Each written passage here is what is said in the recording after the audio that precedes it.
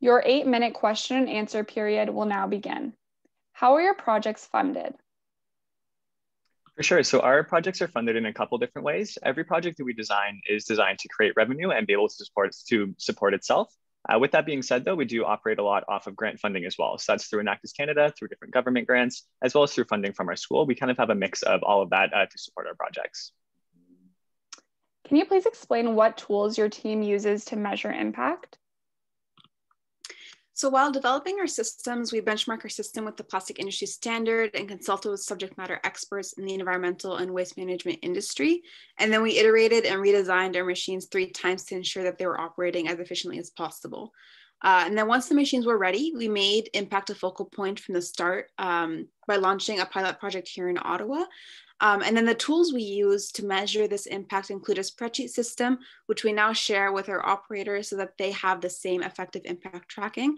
And then we calculate our CO2, oil, and water save ratios from external environmental footprint audits that are just used throughout the plastic industry, and then factor in our own environmental outputs as well to ensure that these numbers are accurate. And this is a similar process that we use across all of our projects on the team. What is an example of a hurdle you faced because of COVID-19, and how did you overcome it? For sure. So our team faced a lot of hurdles through COVID-19. I'll speak to Poly specifically here. So as a hardware company with Poly, we did face a lot of production challenges. Like most hardware companies, there was a lot of slowdowns, especially at the start of the pandemic. So while we weren't really sure what our operations would look like, we did focus a lot on what we could accomplish. So we did develop a new virtual curriculum to be able to deliver climate education to 350 students across North America. On top of that, we did really spend a lot of time to expand our internal processes as well as our after-sales support. So we did overcome this hurdle by focusing our efforts on what we could accomplish during the pandemic. And we have seen actually that our production has now returned to more normal levels. So we have returned to our regular day-to-day operations. What accomplishment from the last year are you most proud of? It's a really great question. It's hard to pick just one. I think the thing that we're the most proud of this year is definitely selling our 3rd system and preparing it for delivery to Malone, New York. So the system will be going out in just a couple of weeks here. The system will be delivered to this middle school where about 500 students will be using it for climate education, as well as to divert plastic within their school. On top of that kind of system going out, we did develop our curriculum to be tied in with that machine specifically. So when they do receive it, they'll have really every single tool that they need to create the most impact possible, all while creating positive environmental impact through recycling plastics. Looking at the triple bottom line, people, planet, and prosperity, is there one of those where your team could have done better? It's a really great question. I think with our focus with Poly especially is on the planet. I think our team is always looking for ways to expand our impact and create impact in new ways. This year, we did look to start creating a new 3rd machine, so our extruder, which will allow us to just divert more plastic by turning it into new types of products. We can pelletize it then to use that plastic in different types of molding. So I would say our team could have done better by creating these impact streams more sooner, but we are on track there and we are ready to impact the planet more positively for many years to come. Was there any unexpected negative impact or externality related to your projects? For sure. So that's something we considered heavily while designing Poly. So our machines themselves do emit a little bit of CO2 when they are used and you are creating new products. However, it is very minimal. So when you compare it to creating a product out of plastic in the traditional manners, our machines do use about 99% less oil, about 83% less CO2, and about 97% less water than if that product was made in a traditional manner. So while there is some some negative outputs from using the Poly system, it is a very large net positive to using the system.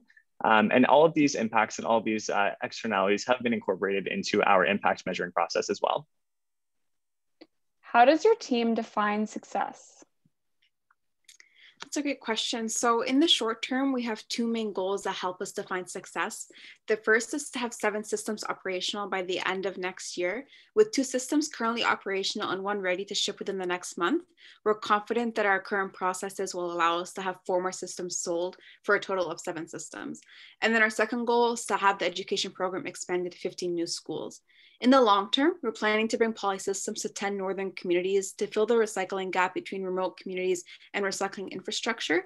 And then we plan to accomplish this by partnering with a multinational company to sponsor these systems to communities in need across Canada and up north as well. And then, of course, success to us is seeing our operators succeed and meet their goals as well as reach their full potential.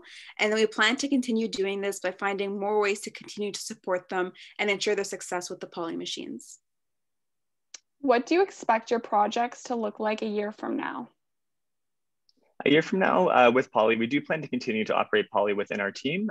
As Farah did just mention, we are expecting to have 7 systems operational by that point. So that would be the 2 systems currently operational, the one with Malone, and then the 4 systems that we do have at various stages within the pipeline. So in a year from now, we're hoping to have more molds created. We're hoping to have our extruder ready. So we can introduce that into our Poly system and really just kind of continue our growth and continue to provide support to these operators that will be receiving their systems.